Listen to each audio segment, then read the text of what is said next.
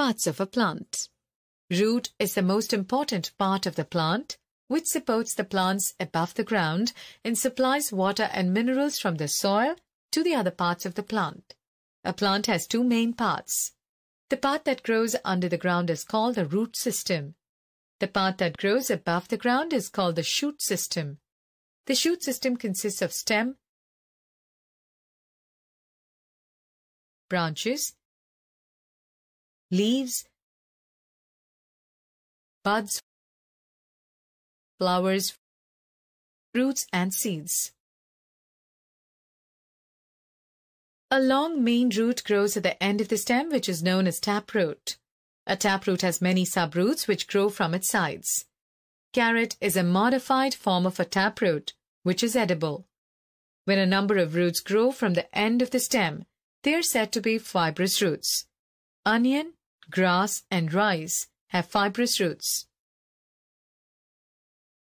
The stem is the main part of the shoot system. It holds the plant upright. It supports the branches, leaves, buds, flowers, and fruits.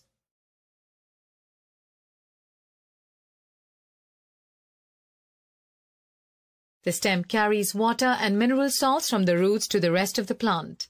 At the same time, it carries food made by the leaves to the rest of the plant. Sometimes extra food is stored in the stem. Potato and ginger are examples of plants that store food in the stem. Leaves are the green parts of a plant.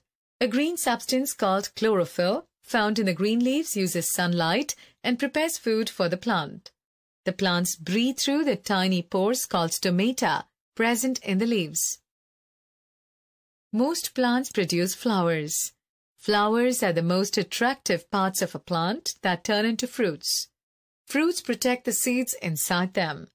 The main function of seeds is to give rise to new plants.